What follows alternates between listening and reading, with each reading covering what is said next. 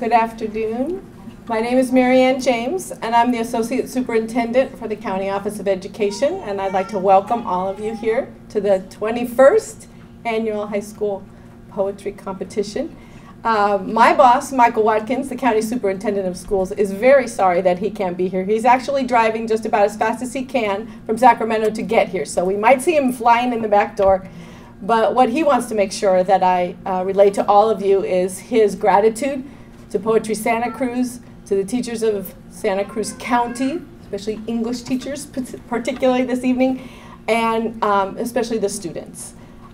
In the field that I work in with K-12 schools and K-12 educators, we focus a lot on those 21st century skills: collaboration, creativity, critical thinking, and communication. And clearly the students that are here tonight show all of those skills. We're thrilled with their creativity and the words that they have to say. And I just get tickled every time I get an opportunity to hear students speak their voice. And as adults, our job is to listen very carefully. So the other job that I get to do tonight on behalf of Michael is to say thank you to a number of our teachers in the county who worked with students.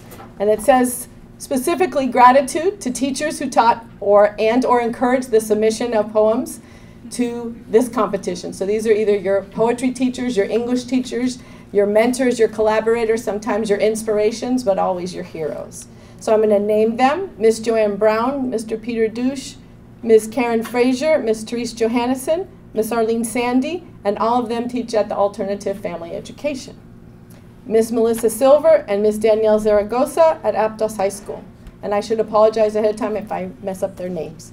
Miss Margie Illett from the ARC Independent Studies, Dr. Caballero Rob at Georgiana Bruce Kirby Prep School, Miss Margot Kipps, Miss Marina Martin, and Miss Rogers at Harbor High School, Miss Amy Deming and Pastor Danielle Gregory at Monterey Bay Academy, Mr. Laramie Hosqual, Mrs. Rigby, and Mr. Marcus Swagger at Monte Vista Christian School.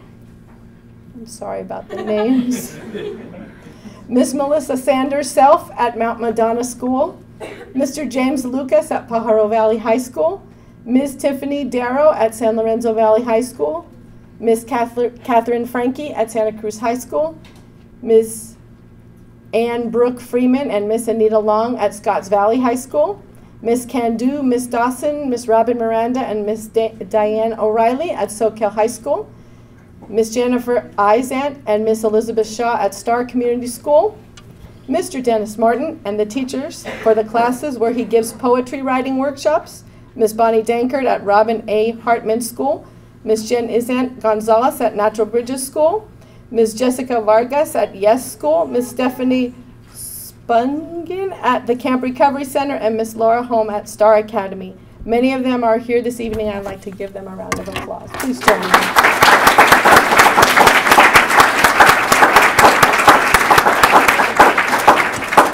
And now it is my pleasure to introduce Dennis Morton, who will introduce the students and facilitate their reading tonight. Thank you.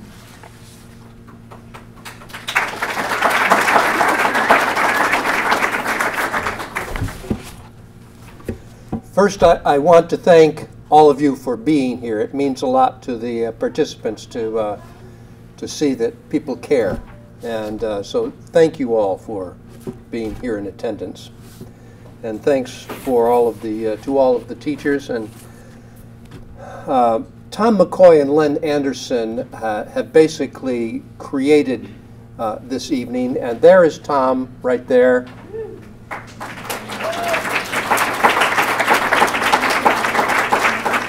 And there is Len Anderson.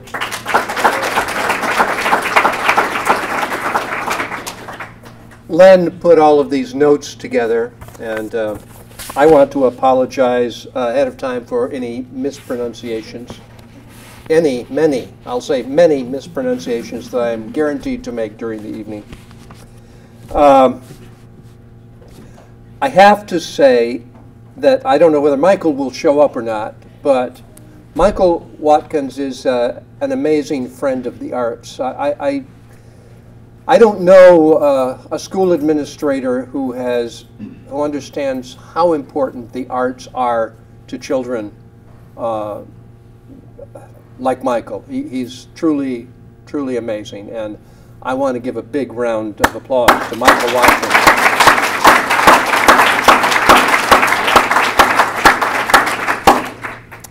Okay, so let's see what Len has got here for me to say first. Oh, yeah. I want to thank the judges. Is Susan Freeman here? There are 3 judges for the poems that are in this wonderful anthology. Susan, you are not here, but thank you. Is Patricia Azalias here? There she is. Would you stand up?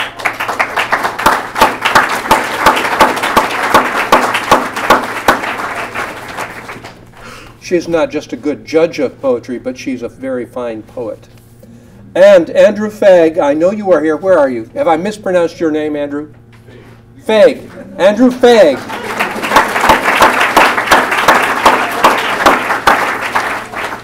So what's really cool is that our 3 judges have no idea who wrote the poems. They have a stack of, I think there were 360 poems submitted this year. And they have to go through each one. They have no idea who wrote them. And collectively, they narrow it down to 51 poems, which end up in this anthology. And then they have to do the delicate task of saying, okay, I think maybe this one deserves an honorable mention or one of the first 3 prizes, etc. And it's grueling work. I did it once myself, and I know how hard and difficult it is. But thank you very much to the judges. All right, let's see. What do I have to say here now? Well, have I thanked the poets? I am thanking all of the poets. Without the poets, no poem, no gig here tonight, okay? The most important part of this is that students learn to connect with that thing that's deep inside all of us, this little creative zone that you could go most of your life without having it opened up, and if the circumstances aren't right. And the teachers and Michael Watkins have been instrumental in helping to open up this creative spark that is in all of us. And that's the most important thing, not even that your poem gets into the anthology. All right, we've got all kinds of information on the table somewhere in the back about how you can get more deeply involved in the local poetry community if you'd like. Poetry Santa Cruz is the kind of the official sponsor of this event, aside from the County Office of Education. And you can find out how to get involved in our events. We have monthly readings, usually at Bookshop Santa Cruz on the 2nd Tuesday. And we have once a month in the main library in Santa Cruz, there's an open reading. There's a featured reader and then an opportunity for all of you to read your poems. And there is the Flori Canto reading at Cabrillo every year. And. Okay, I've thanked Michael. Have I thanked Marianne James, who introduced me? Thank you, Marianne, wherever you are. There she is. Okay. And Melanie Martin. I don't know if Melanie is here, but Melanie is an assistant to Michael, and you know how that goes. About the work of 20 people gets done by special assistants like that. One person does the work of 20. All right, alternative ed classroom teachers, thank you very, very, very much. I work in I lead poetry workshops myself in 4 of these alternative ed classrooms, and they're wonderful, they're amazing. You know, they're like one-room schoolhouses, and a special camaraderie grows up among the students and the teachers. I want to thank members, donors, and supporters of Poetry Santa Cruz. I've thanked our judges, project assistants from Barbara Bloom, Elka Maus, Ellen McCarthy, and Joni Morrow. The anthology title comes from the poem The Cherry Tree by Evan Bauer. And Evan Bauer is here tonight, I hope. There, Evan Bauer. All right. Okie dokie. Front cover art. The anthology is a black and white reproduction of the pen and ink drawing A Gift by Melissa. Melissa, are you here? No. Chargin. Chargin. Chargin. No, she's here. Chargin, okay. Melissa Chargin. Her piece of art.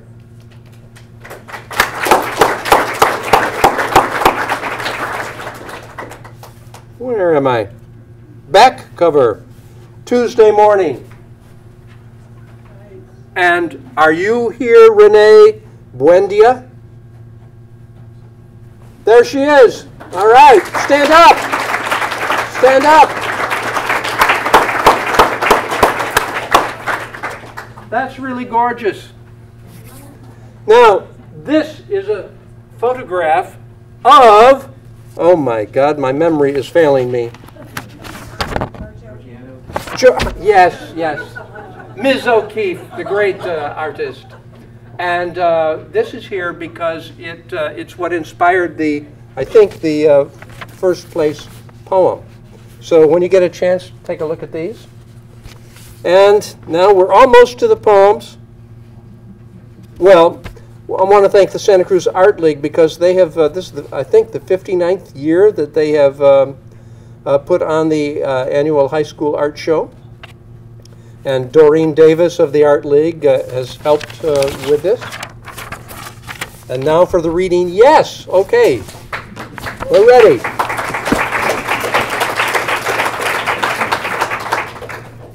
So we're going to start with the honorable mention poems. Then we will go to the prize winners, the 3 prize winners, 3rd, 2nd, and 1st. And we have 1, 2, 3, 4, 5, 6, 7. Now, this is really handy because Len has put a check mark here so that I know who is actually here. Evan Bauer is here. Will you come up, Evan, and read your poem? All right.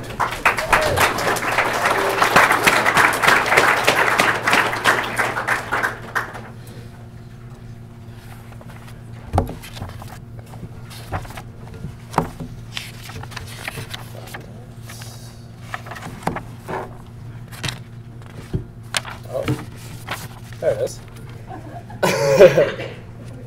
Oh, you have 2. Yeah. All right. Well, one's not honorable mention. Oh, okay. So stay So with you'll me. be up twice. I guess so. Read them All right. Up, read them both. All right. I heard the voice of the man. This is titled "He Was Only 4." Let the mic up. Miles lies on the cold floor, paws off to one side, chestnut fur no longer shimmering, eyes filled with submission and a primordial understanding of what is to pass. I don't want to understand. How dare you reach down with your greedy, grubby mitts to steal my loving companion? Heaven must be in dire shape to recruit such souls. But it wasn't enough to just grab him, was it? You had to test him, to ravage his body to see if his spirit stayed true. Well, it did, for 6 torturous months. If this is how you run admissions, don't bother sending me an invite. Like that.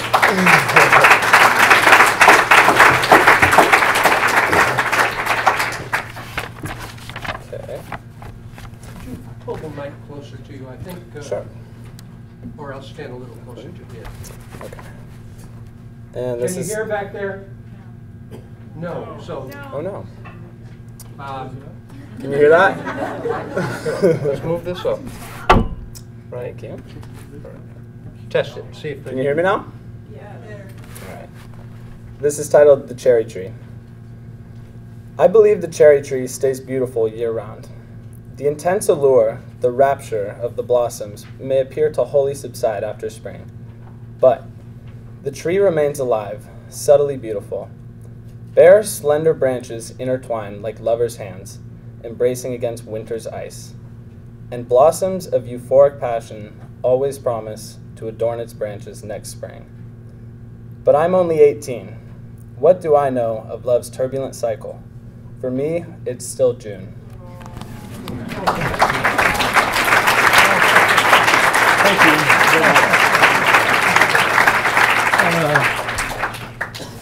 Dennis, pull it as far forward as you can. Okay, how is this? Can you hear me? Yeah.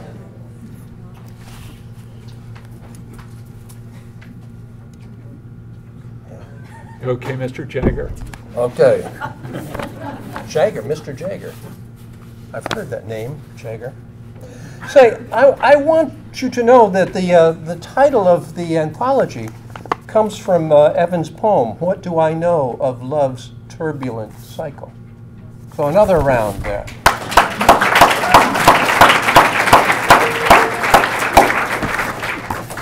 Okay, so next up, actually, Len, you didn't tell me whether I ought to read, in the absence of the poets who are not here, whether I should read their poems. No?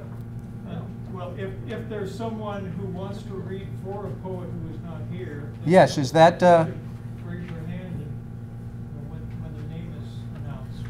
Otherwise, Amber Callison, who received an honorable mention for her poem Winter, apparently is not here because there's not a check mark. You're not here, are you?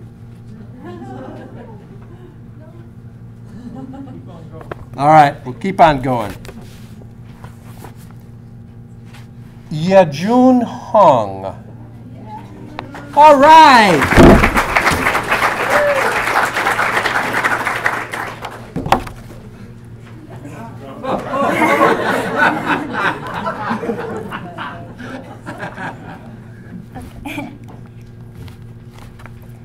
I am sorry for putting egg yolk under your pillow. I know it smells bad and is sticky, but I had fun.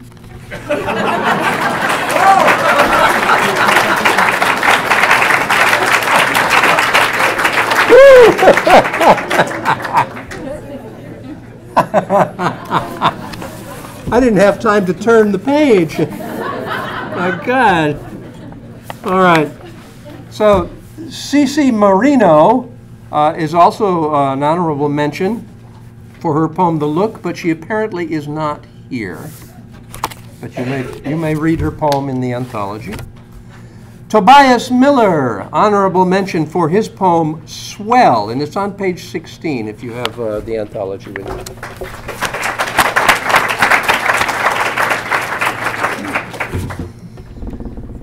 Sweet, thank you guys for coming, watch me perform. My poem is Swell. Here we go. Big, cold and mean, peeking and unsure, drops in, whistling, far and close, and Eli and Tristan compelling over the face. Philip in the way, revulsion. When in the tube, it's quiet. Old locals whistle, far and wee, and Nemo and Drew come from paddling. From skating and waiting, it's winter. The great swell hits like jaw, long and milky.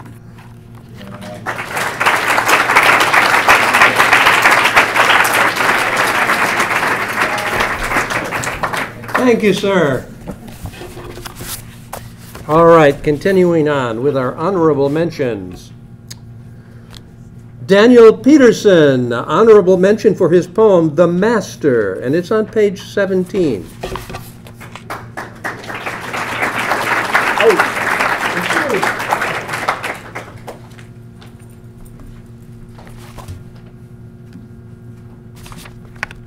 Nestled between two trees on the lovely lithic coast of Long Island stands a house made of wood.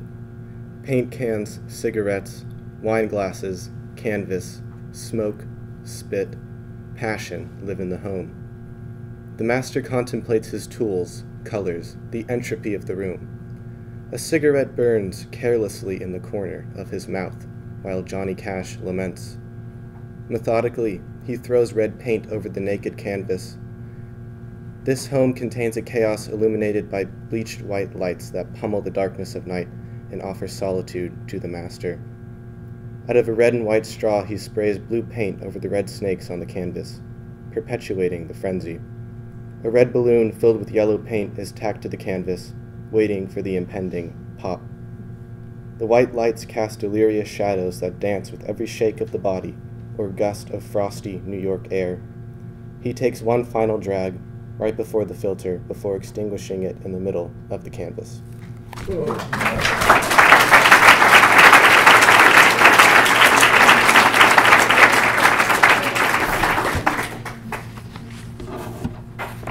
All right, and the final of the honorable mentions is Jennifer Paolini for her poem Bobby, and soap. She has two on page 18 and 51, and she's a student at San Lorenzo Valley High, and Mrs. Darrow is her teacher. Ooh. Yeah, I'm a shorty, huh?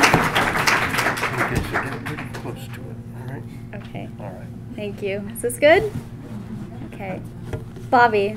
This was inspired by one of the students in my elementary class that I am a TA for.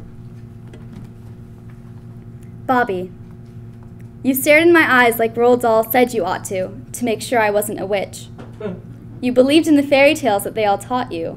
You don't seem to care that the other kids don't talk to you. You like to read a lot, don't you? You tune out the world and dive into a book. You ask to sit alone because you scare the other kids. You talk to yourself, and you like to lie on the floor. The substitute had told the story of his brother, who was born with only one eye. His brother got teased, and he felt like an outcast. His bullies were very mean. When the substitute asked the class what to do about the bullies, all of the kids said the same exact thing. Stand up to the bullies. Tell an adult. But you, in the corner, for the first time in a long time, were compelled to raise your hand and give a creative answer. Your brother could get himself a glass eye. If he wasn't missing an eye, he could fit in. The sub said, "Good answer." And I smiled. The sub and I locked eyes. And then I looked at you. I wonder if you feel like you're missing an eye, Bobby. I assure you, you are the best in the class, the one I would save if we were all drowning.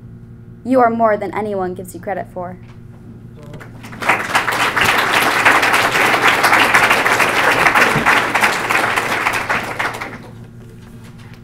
And this is my second poem. It's titled Soap. It's amazing how one sentence, so insignificant, can stick with you for years. 10 years ago, my close friend told me that when you shower, you should wash yourself with soap first. And now, 10 years later, here I am, having just gotten into the stream of water, reaching for the soap. I wonder if a statement so trivial has stayed with me after all this time, in the back of my brain, what else has? Do I still hear every time he said he loved me, echoing through my mind's crevices, shouting at me, "He doesn't anymore!" Not anymore. Or what about every time someone called me stupid, or said that my shirt was hideous, or told me that I couldn't play because I was too good at watching? Are those remarks still back there, gnawing at the ends of my brain, telling me that I'm not good enough, that the music I listen to isn't hip enough, that the movies I watch are dumb and a waste of my time? I know that they are there in my subconscious, because every night I step into the shower, I reach for the soap bar without even meaning to.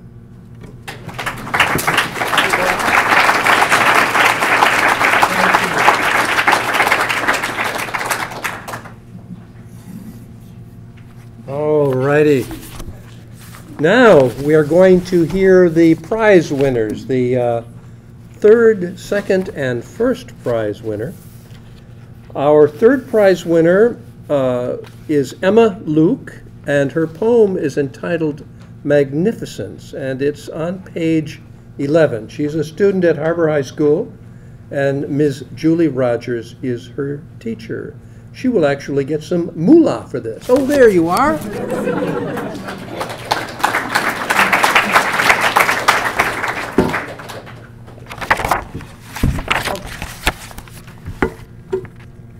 Magnificence. My favorite flower is a rose. But how do you tell a rose of its beauty? Red like blood, thorns like swords, when she wilts and tells you that she's not as tall as a sunflower? How do you show the waves their grace, their swell like a pulse, their curl a dance, when they throw themselves at the rocky shores, screaming that they're not light like the clouds. How do you tell the mountain of her power, her cliffs proud like a queen, her edges sharp to rule, when instead she cowers and reminds herself that she'll never be soft like the stream? How do you show the rain her lullaby, her thumping beats, her gentle care, when all she hears in herself is that she's never as soft as the snow?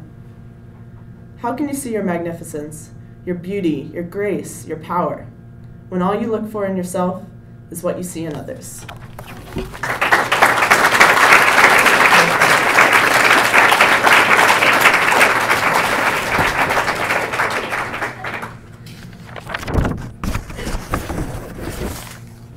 All right.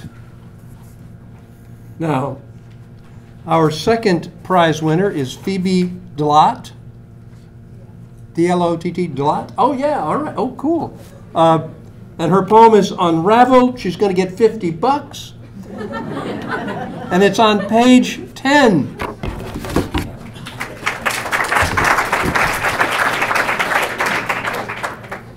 Unraveled. She is the book that never gets read, the drawer that never gets opened, the painting that never gets hung, the snow that never melts, the leaves that never turn, the fruit that never ripens, never falls. How can you close a door that's already shut, or open a heart when it has a mind of its own? A fern, if left alone, will unfurl. A single loose thread, when tugged, unravels.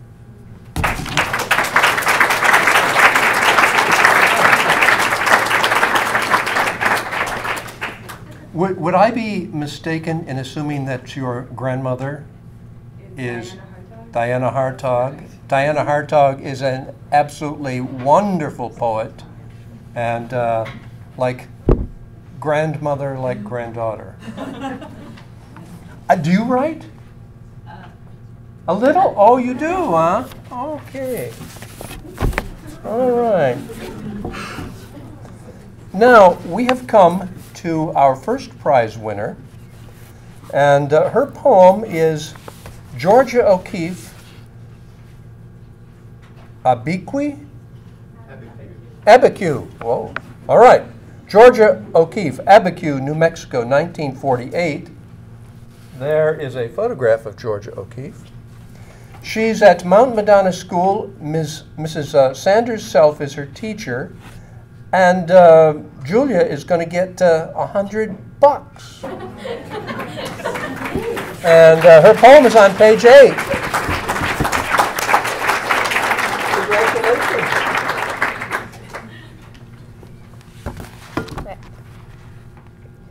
Georgia O'Keeffe, Abiquiu, New Mexico, 1948. Photographed by Philippe Halsman. Can you hear? I'm having a hard time right here. Sorry.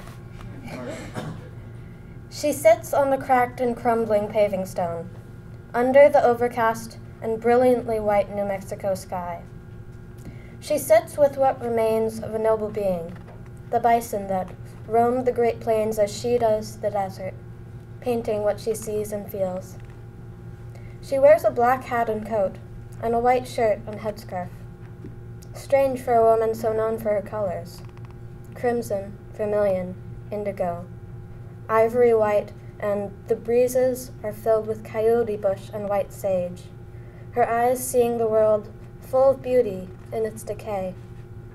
Her wrinkles convey her age, as if all she saw and painted slowly became a part of her.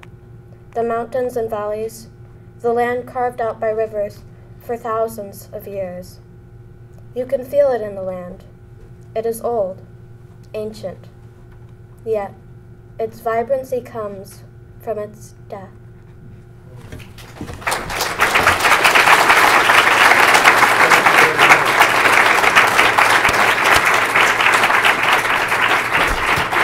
Oh, look at this. The moolah is about to be, oh boy.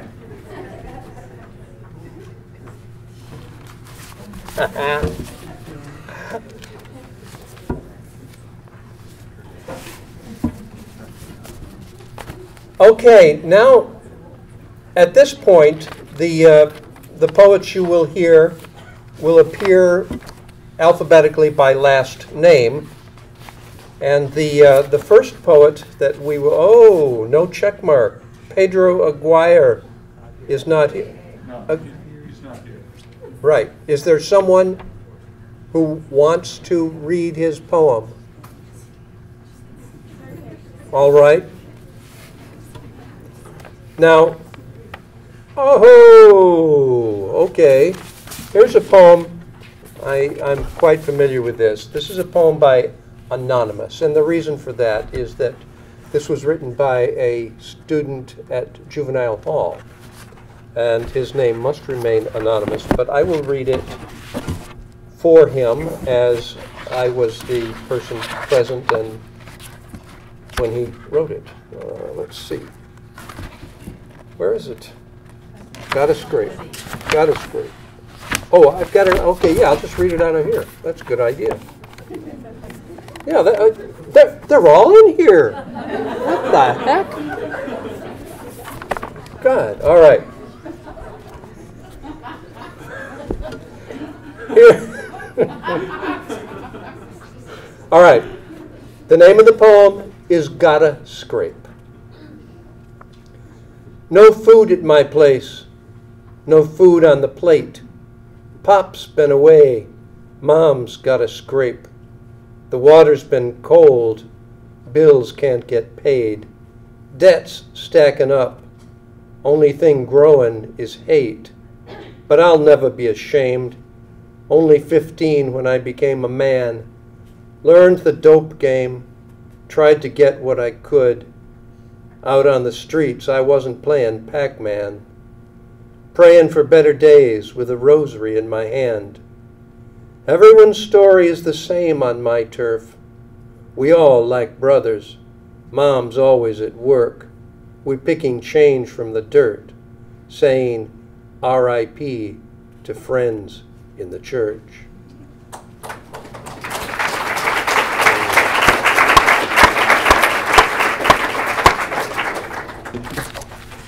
All right, now on page 30 you will find a poem entitled To God, and Miranda Beasley is the poet, and Miss 22.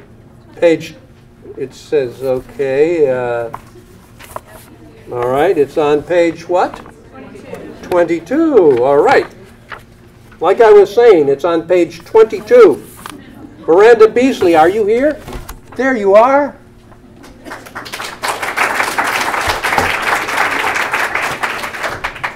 To God. We apologize for the inconvenience, but it appears that there's no poem on this page. There could be a poem somewhere here. You can imagine a poem, if that gives your life more meaning. You can write a whole book on the poem that may or may not be here. You can worship it, live for the magnificence that is this poem. But whatever you do, please do not force the idea of this poem upon others, because you do not know if there's actually a poem here. Have your opinion, we have ours, and in our humble opinion, there is no poem on this page. Thank you, have a nice day.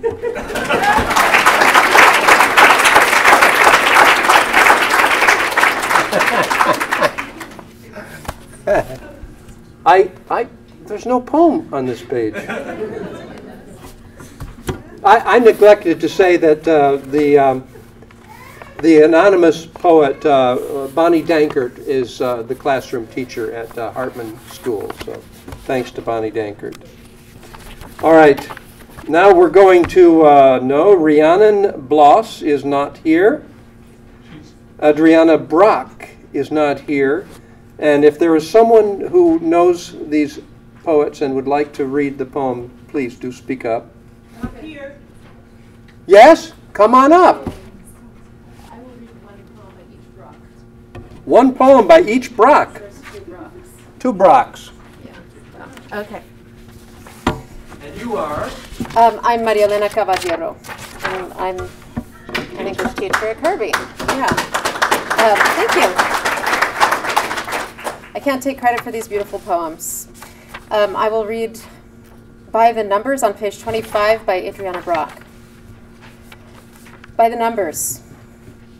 She told me as we studied for calculus, her fingers tapping the hardwood kitchen table while I ate marshmallows out of the bag.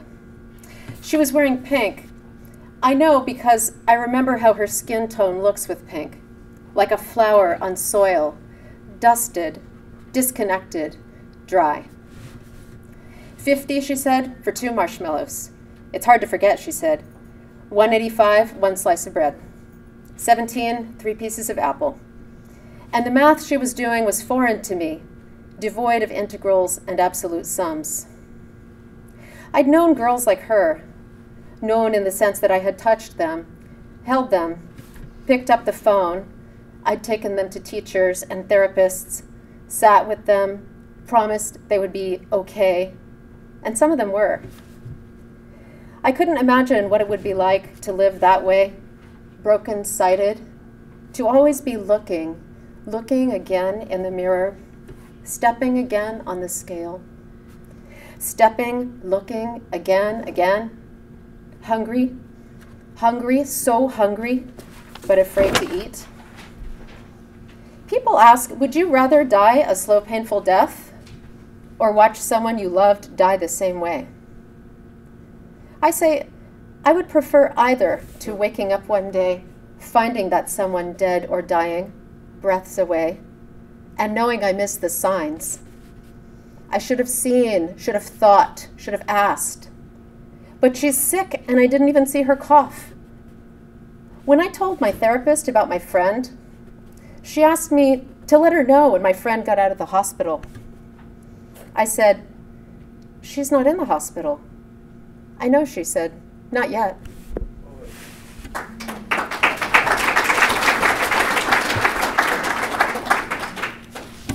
On page 29, A Drunken Stargaze is a poem by another Kirby student called Eleanor Brock.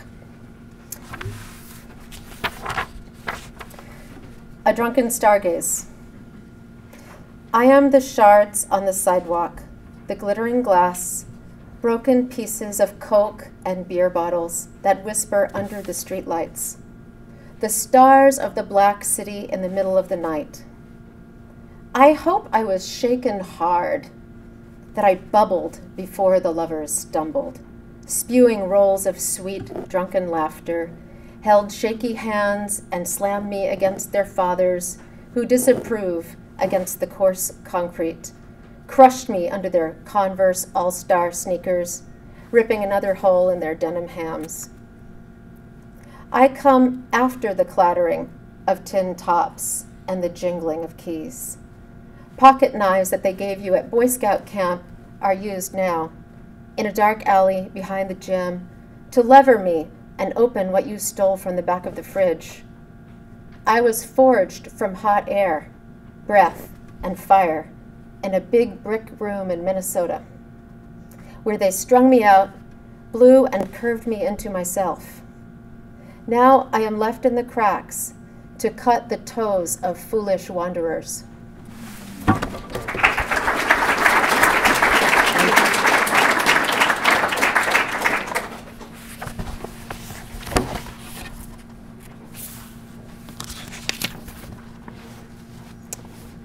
All right. Oh, didn't she have 2 poems? Yeah, but I don't want to read both. All right. Okay. I think one's Okay. All right. Molly Brown, whose teacher is Ms. Rogers at Harbor High School, has a poem on page 30 called Determination, but I don't see a check, so I don't know if Molly is here. Anyone who knows Molly and would like to read her poem? All right. We then go to Matthew Campbell. No check mark on Matthew. I happen to know Matthew. He's a student of Jessica Vargas, and I worked with Matthew. I will read his poem. It's called Who, and it is on page 32. Sorry, I forgot to bring this up. A basket full of grief, a bowl filled with sorrow. I'm a slave to depression. Who lives at the bottom of these scars?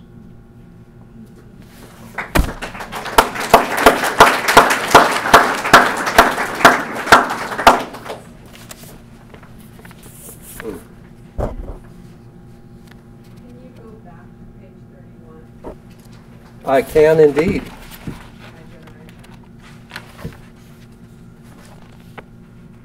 Emma Burns, ARC Independent. Are you here? Yeah, she is. Oh, okay. Oh, I'm so sorry. Can you hear me? No? Yeah, jump right close to it. My poem was called My Generation. And does anybody ever think about these ridiculous decisions about our hashtag blacked out, jacked up society's system? We're all so caught up with our Instagrams and our likes, no one confronting problems because we have Facebook fights. You don't even have to leave your room because you got 15 likes on the picture of your food. So keep on bragging about your followers and all the likes, just tell me how that'll help you amount to anything in life.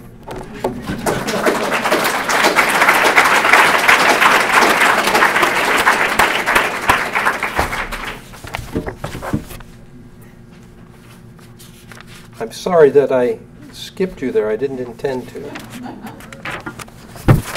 All right, the next poet apparently is also not here. Noah Chambers, Stress on page 33. Is Noah here?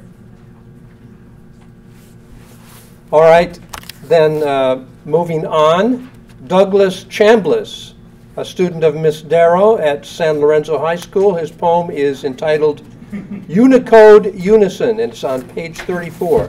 Douglas? Ah, there you are, sir.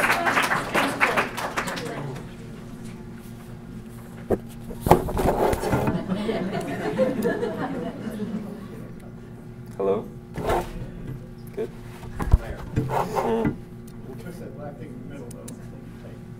Left or right? Is this good? All right.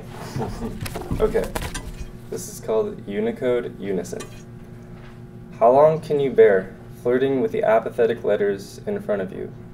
Personal connection and closeness, measured by message count, dictated by character limit. No good morning and no good night create two faraway strangers. Smiley face and winky face and kissy face, 20 by 20 JPEG resolution. Give you jittery moths in the brain. Two screens between two lovers don't bridge the distance, don't keep you together, but pull the cold metallic curtain. How long can you bear the synthetic heart that tells you that you feel when you don't?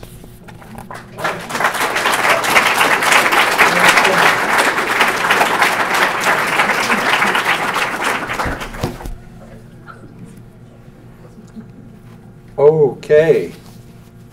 Nice job. Kara Claney on page 35 has a poem, My Reflection. Ms. Rogers is her teacher at Harbor High, but I don't see a check mark. Kara, are you here? Is anyone here who would like to read her poem? All right. Next up is Gianna Diaz, a student of Miss Amy Deming at Monterey Bay Academy. Her poem is called The Fog, and it's on page 36. Gianna, you are here somewhere? Ah, there you are.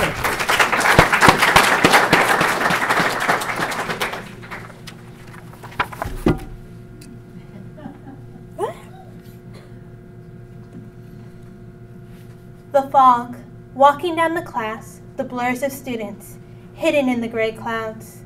No light is here. The sun is non-existent. One person in particular stands out. Dressed to impress, as I walk more, I noted it is a he coming towards me. He is in a suit, bow tie, and shiny shoes. His face is something different. Eyes meet mine. I simply smile, walk past him, leaving him with the mystery of me.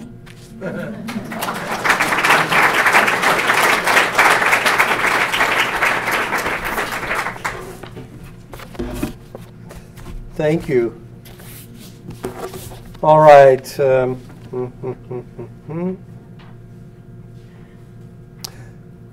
Alexandra Farr, I believe, is not here. Her poem is Fix It on page 37. Anyone care to read Alexandra Farr's poem in her place? Moving on to Tom. I'll read it. All right, Joni, come on up. Joni is one of the organizers of this event. Let's give her a hand for that.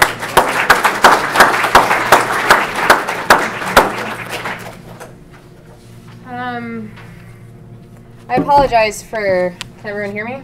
Yeah. I apologize for Alexandra if she didn't want this read, but from someone that knows exactly what she's talking about, sometimes you need someone else to do it for you because you can't do it for yourself. So I want to do that for her. It's called Fix It. Your bony fingers grasp at my skin, pulling and pulling until nothing is left. They reach down my throat and rid me of my dreams and hopes and dress sizes. Your muscleless hands run down my sides, down my hips, my thighs, my insecurities.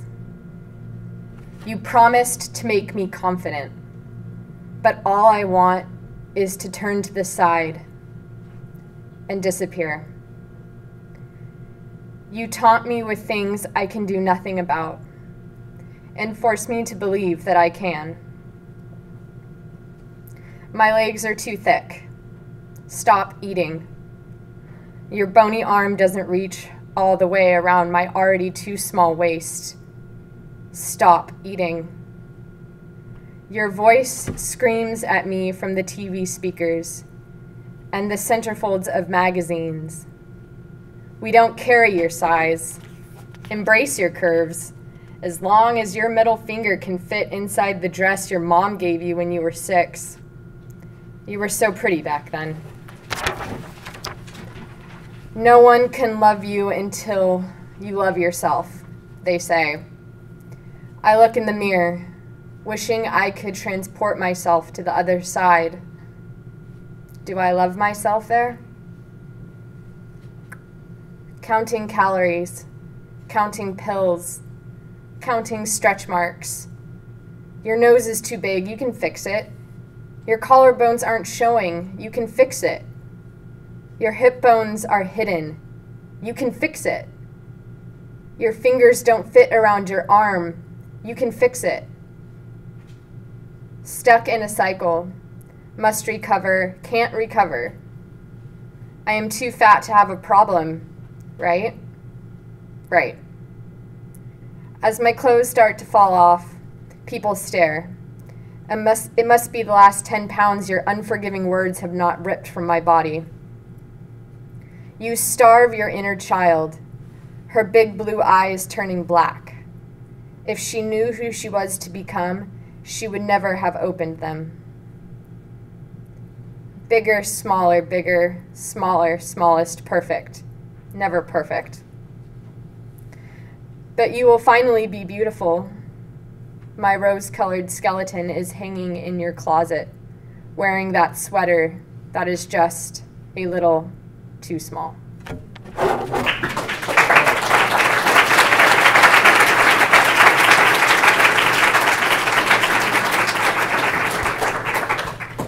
Wow, that was amazing. A poem in praise of the so-called imperfect. Wonderful. Where are we? Amanda Favorite, are you here? It does not indicate that you are. Is there anyone who would like to read Amanda's poem? She is a student of Mrs. Miranda at Soquel High, and her poem is on page 40. All right. The next poet up is Leif Frazier, a student of Laura Brown at the Alternative Family Education. His poem is Hope of India, Hope of the World. It's on page 41. Come on up, Leaf.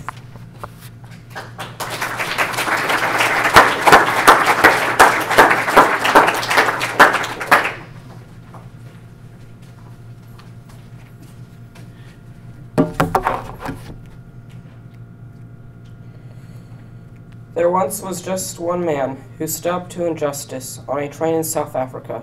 There once was just one man who dared to live by his principles. He calmly looked into the eyes of those who would suppress him. So they beat him, so they imprisoned him, and he calmly looked into those eyes while he took his liberties, while he walked for freedom.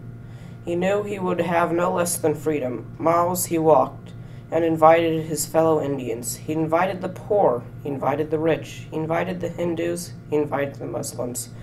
He invited anyone who dared walk with him. He invited his people, his India, over and over, without question, without prejudice, to take a peaceful stand, to dare dream of freedom over and over. To not bend his principles, to not be sold out, bought out, corrupted, to be the undaunted example of what we all dream each one of us can be. India comes home to govern her own pure, simple freedom. Mahatma Gandhi.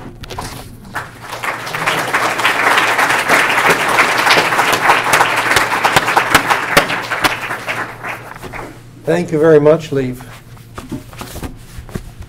Taylor Gabori, are you here? I was pretty sure she wouldn't be. Taylor is from the Yes School, and I work with Taylor. I'm going to read her poem in her absence. It's called Call Me Coffee. They call me coffee 'cause I grind so fine. They call me coffee 'cause I'll keep you up at night. They call me coffee 'cause I'm really bitter, and most people can't take me straight.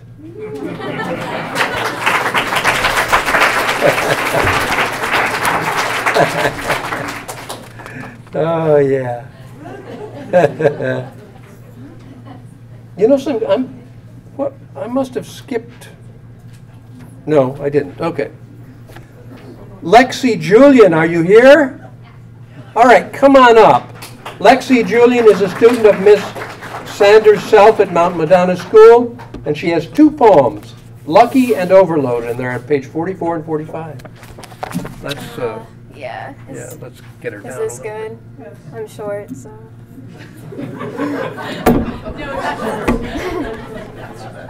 Yeah. I got to see which way to. Okay. It's all good. Give it a try. Hello. Closer. Hello. Wait.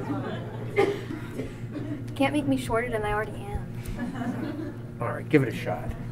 Is this good? Okay.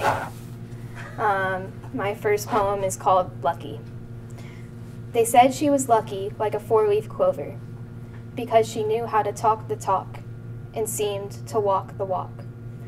But they didn't realize a chain is only as strong as its weakest link, that she was far from a diamond in the rough, but rather a drop in the bucket with a fate worse than death. Her Achilles heel, that beauty is in the eye of the beholder, when her eyes were as blind as a bat's. Her silence spoke volumes, if anyone would have stopped, looked, and listened. But no one reads between the lines when something is picture perfect, even though everyone says beauty is only skin deep. And so she was an army of one, locked in an uphill battle with the demons inside. Her bridges were burned, leaving her caught between a rock and a hard place. She was ready to rest her weary bones. The fight had gone out of her eyes. In this quiet before the storm, one could see the devil in the details. For eyes are windows to the soul. But out of sight, out of mind, realization came too late, when already she was going, gone.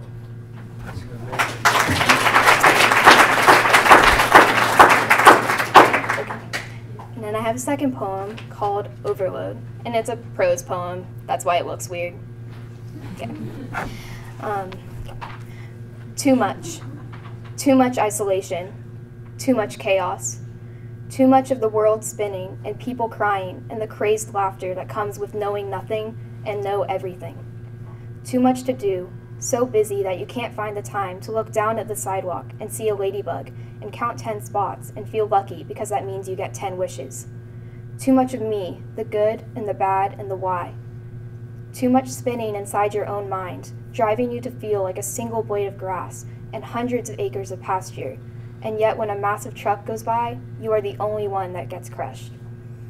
Too much pressure, pressure on the brain to be smart, and pressure on the heart to be loved, and pressure on the arteries from saturated fat buildups. Too much structure and too much freedom, leading to the question, do I be me, or do I be the me you want me to be? Too much argument over right and wrong, battles of frustration carried out over country borders and the walls of a 2-bedroom single-family home. Too much wandering, not for the sake of curiosity, but rather to run and hide and never face that which makes us want to burrow beneath the covers of our beds and never resurface. Too much being explicit when it should be illicit, and not enough of the implicit being actively acknowledged. Too much fear, fear of the traumatic and of serial killers, and of not fitting into a pair of size 00 jeans. Too much competition in a world that needs not winners or losers, but friends. Too much of wishing for rain, but screaming at the thunderstorm. Too much dwelling on the memories of the good old days and the mistakes of the past, wanting to retrieve the lost minutes that have already become dust. Too much, and not enough.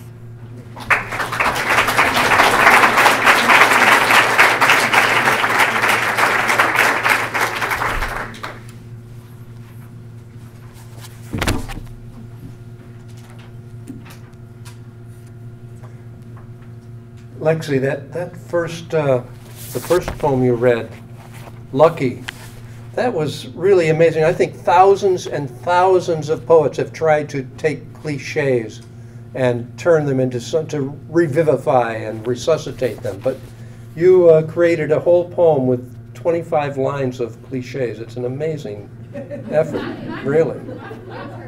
It's very conscious, clearly. Amazing. All right. No, I meant that, you know, when I said that it's full of cliche, I mean, okay, all right, okay, all right.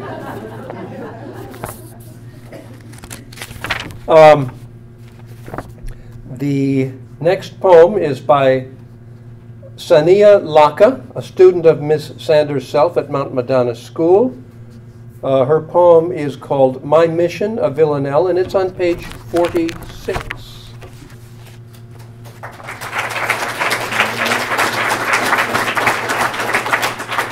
Let's see, it looks like it's about right.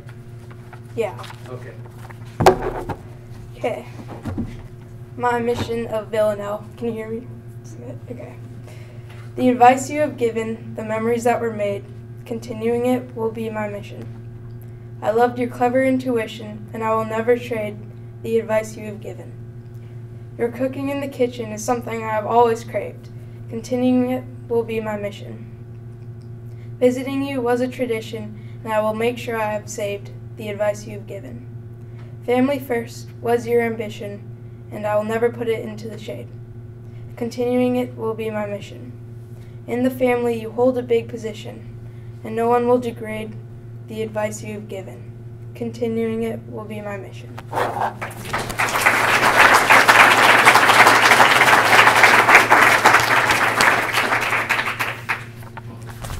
A Villanelle. Yeah. We don't get a lot of poems in traditional forms these days. If you're interested in a book that will give you lots and lots of forms, pick up The Book of Forms by Louis Turco. He was my first poetry teacher. And the Book of Forms has been printed over and over again. I think there are over 200 different forms there that you could easily access. The Book of Forms by Louis Turco. Where are we? All right. Brianna Lohman is a student of Ms. Rogers at Harbor High School, and her poem is called Peace. It's on page 47. Welcome. looks okay. Is that right? Okay. Peace. Peace. The world is still quiet, silent but for the breathing mists, an endless sea of untamed beauty, wild and free. In the liquid glow of dawn, a frosted sea of fog, beginning to fall away to sunlight, as the timeless stars fade and a new dawn ignites love in our hearts for this newborn world. As we watch, we are free. Our worries dance away. Time has lost its chains because we are now brave, ready to meet today, lost in the eye of the world, in a moment that lasts eternity, yet but an instant. Stretching on in memory, this is our own infinity. Farthest past the distant stars, closer than your own heart, for in this moment, we have peace.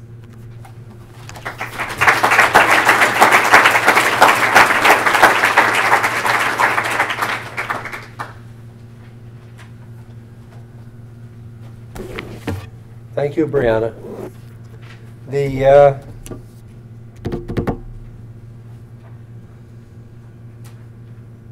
Okay. Atletli Morales is a student of Mrs. Silver at Aptos High. Her poem is Another Face in the Crowd. It's on page 49. Apparently, Atletli is not here. Are you here? You are not. Is there anyone who would like to read her poem? All right, we'll go on. Sierra Meyer is a student of Mrs. Rigby at Monte Vista Christian School. Her poem is entitled Tattoos, and it's on page 50. Welcome, Sierra. Oh, there you are.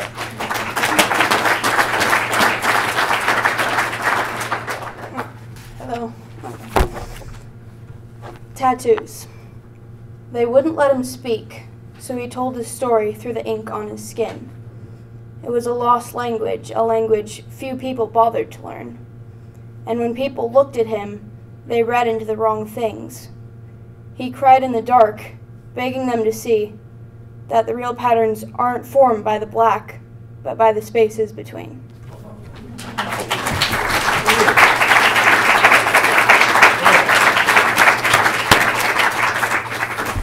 Neato. That's an old one, isn't it? Neato. Good thing I'm not old. All right. The next poem is by Zachary Passmore, who is a student of Ms. Darrow at San Lorenzo Valley High School. And his poem is entitled, What is the Snowplow Doing? And it's on page 52. Zachary? You might need to lift that. Yeah. All right, can everybody hear me? What is the snowplow doing? I wonder if snow feels insulted when it gets pushed out of the way, like carrots on a toddler's plate. There it was, so clean and new, freshly fallen. Yet the snowplow came, and now the white has become dirty slush, not suitable for building snowmen. And when the frost breaks, the slush goes away, vanishes overnight. Look up and see the souls of snowmen flying to the sky, seeking colder days.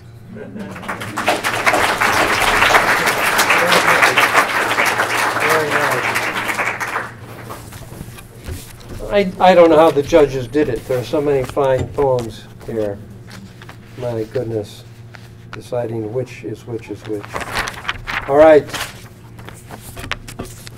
Simone Pickens is a student of Mrs. Silver at Aptos High School. Her poem is What the Thunder Said, and it's on page 53. Simone.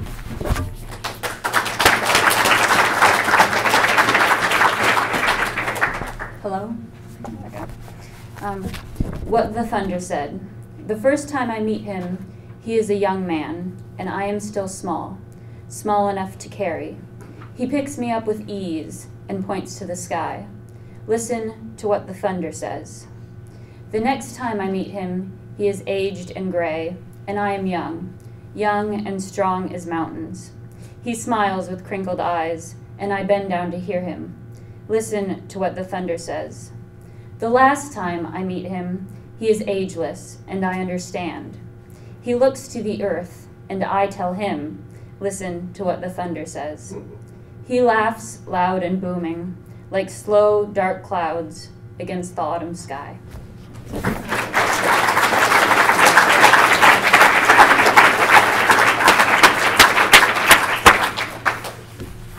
Thank you. Sierra Rogers would be the next poet, a student of Ms. Darrow at San Lorenzo Valley High, and her poem is entitled Body Non-Issues, but apparently Sierra is not here. Is there anyone who would care to read Sierra's poem? All right. Next, Levi Santos apparently is not here either. Also a student of Mrs. Rogers at Harbor High School, and his poem is Enjoyment. It's on page 56. Levi, are you truly not here, Levi? I'll read Levi's poem. Right on. Tom McCoy, one of the organizers of this event.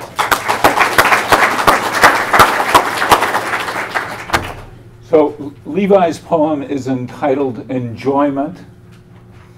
Opaque dust clouds block the sunlight. Over the empty lot where the children are playing soccer, they wander through as if they are blindfolded. But they don't care. They have fun as they scream and cheer on their teammates. So thick you can feel it, smog from a passing tuk-tuk blurs the air. In front of a group of women selling their huipiles, but they don't care. They laugh joyfully amongst themselves. A family rides in the back of a pickup truck down the palm-lined road toward Ixtapa. Wind tugs at their faces and bits of mud splatter up onto them, but they don't care. They are together, laughing, watching the sun hide behind the sugarcane fields. It may not be perfect. It may not even be decent for some people, but the people are happy here, and I am happy here. This is where I feel at home. This is Guatemala.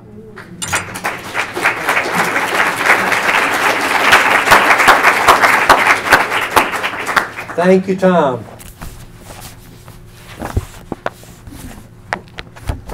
All right, we have come to a poem by Molly Schrank. Did I pronounce that right, Molly? You're here, aren't you? Is that right? Schrank? All right. Student of Ms. Rogers at Harbor High School, and she has two poems, Monsters and Soldier, on pages 57 and 59. Here you go. Oh, we probably need to put this down.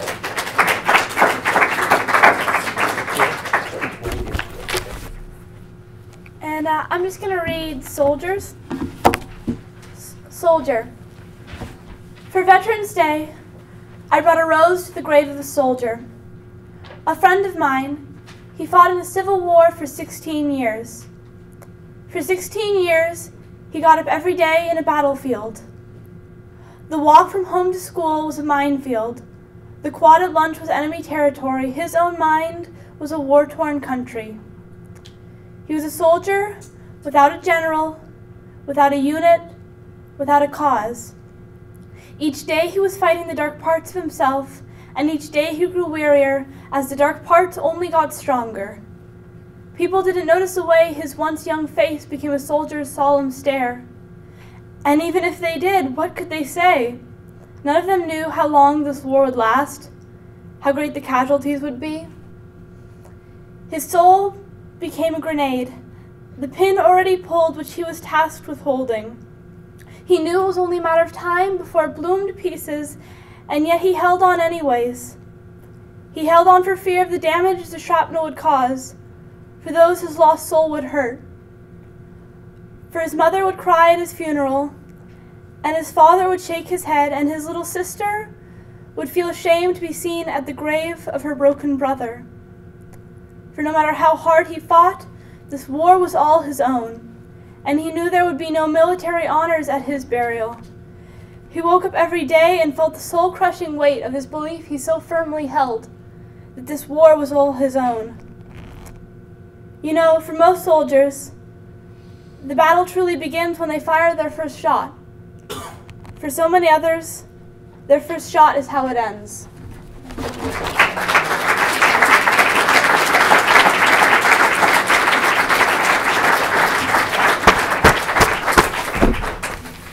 Oh my God. It was amazing.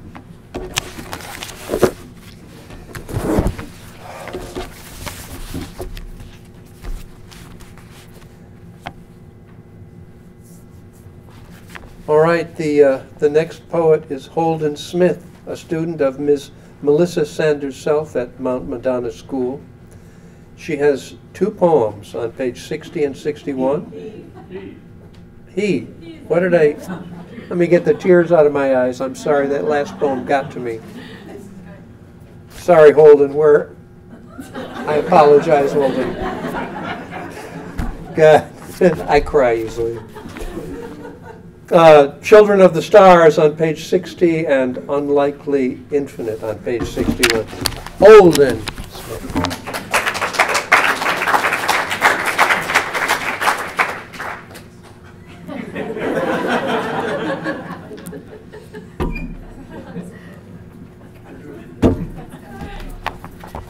Here we go. We'll make this work.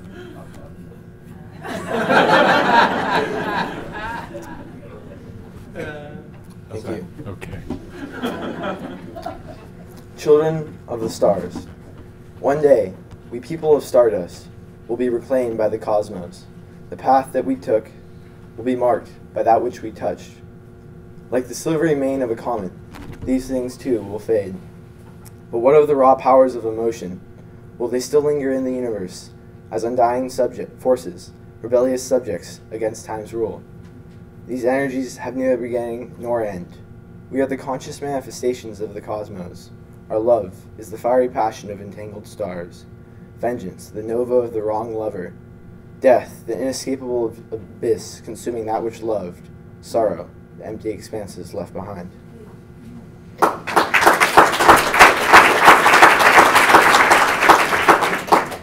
Unlikely Infinite.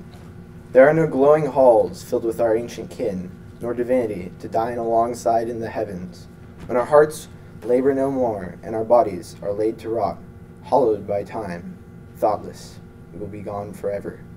To have taken a breath atop the world, from the last pockets of virgin air, laughing, crying, to have embraced the night sky, reached out and touched the constellations, to have hoped against time that the things I have loved so recklessly, the sea and the mountains, all the people in between, would last forever.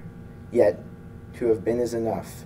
So when the wind pushes me no further, and the vessel that is this human soul splinters into countless pieces, and my atoms are mine no longer, do not despair, for I have lived. Unlikely as it was, I lived.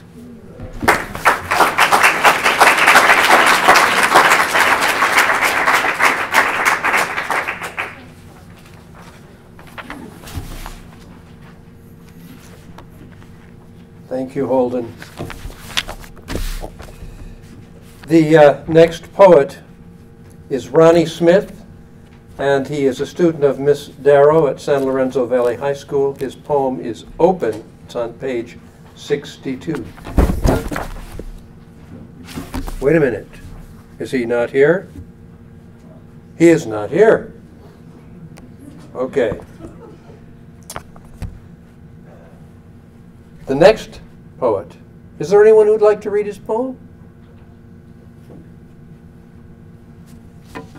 The next poet is Amy Talamantes, is a student at Natural Bridges High School. Amy, you're here! Oh my God! Hallelujah!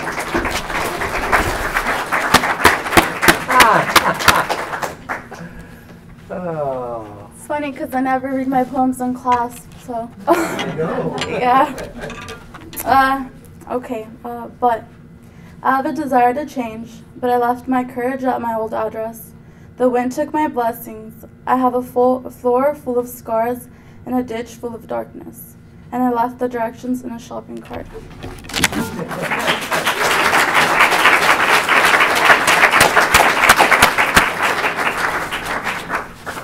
I tried 2 or 3 times to find you, but couldn't.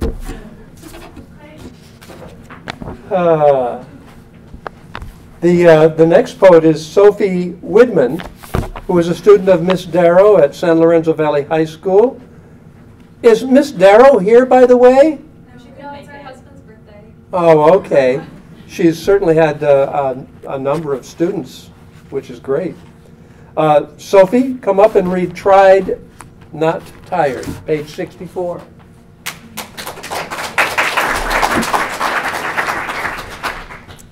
Tried, not tired. Hello? Dyslexia? Yes, this is the girl who cannot pronounce the first letter of her name. She tries to say the S, but it comes out as a TH. Should we be worried? Is there an Ophi Widman in the room? Dyslexia, darling. This is the girl who just got glasses because she cannot read the words that are right in front of her. She just needs to find the words inside of the other words. It's as easy as that. Sound the words out. Go slow. Hi there, Dyslexia. Sophie here. This is the girl who cannot take a test. Should we have her tested? Oh no, she gets good grades. She will be fine. But she fails her tests. Who mixes up tired and tried. I am tired of being the one who tried to pass a test. Please don't stay too long. I don't want to be the old lady, too afraid to even speak for fear of messing up once again.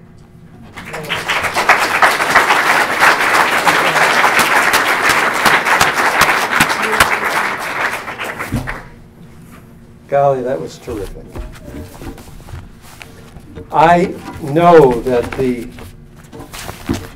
next person is not here. He emailed me and told me that he had to work tonight. So I will read his poems. He's got 2 of them. And the first is called, Zach Weiner is currently at the Yes School. And I knew him at the camp, and now I know him at the Yes School. And he has 2 poems. The first is called Can't Afford It. Some people use their intelligence like currency to buy emotions. They drop big money on love, but only small change for empathy. There are days when I'm so mentally exhausted, I can't afford expensive emotions. I'm broke, and all I'm left with is sadness. Sometimes it feels like even the luxury tax is beyond my pay grade, and that I'll have to take out a second mortgage on sympathy. I can't afford to be broke. I don't want to move back in with fear.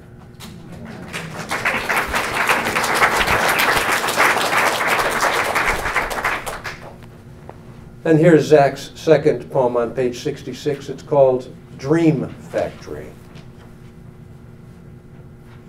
There's a quiet town not far from here, with a factory designated entirely for the manufacture and delivery of dreams. A flurry of soft lights washes over its windows and its rusty exterior. Its machines work fluidly, transforming wisps of emotion and threads of desire into midnight movies. The dreams are pressed into small packages, wrapped neatly in brown paper, then placed gently into tiny trucks that whiz down unlit highways, carefully avoiding the tar-scummed grip of shadows, and delivered to needy sleepers.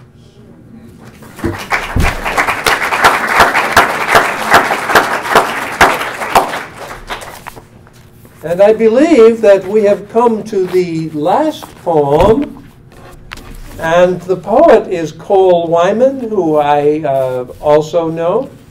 Cole, come on up and read In Everything and Everyone.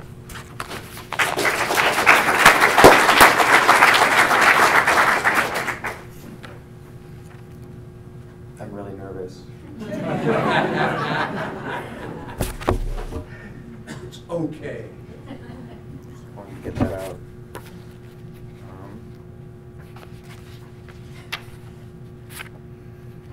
I have a dream that hate will die, that people will look each other in the eye, that women can walk alone at night, and that will teach boys they can cry. I believe one day there will be peace, from Detroit to the Middle East, that everyone will have enough to eat because enough of us refuse to feast. I hope we all get filled with love. I pray we learn how much is enough, that people and fish and birds and bugs can live as one as God made us. I dream of strength and courage born of pain, and of people dancing in the rain, that alcohol, meth, pills, and cocaine will lose the power to drive us insane. Maybe I'm asking way too much, or maybe I'm not dreaming big enough, but I don't see heaven as something up above. I see it in everything and everyone.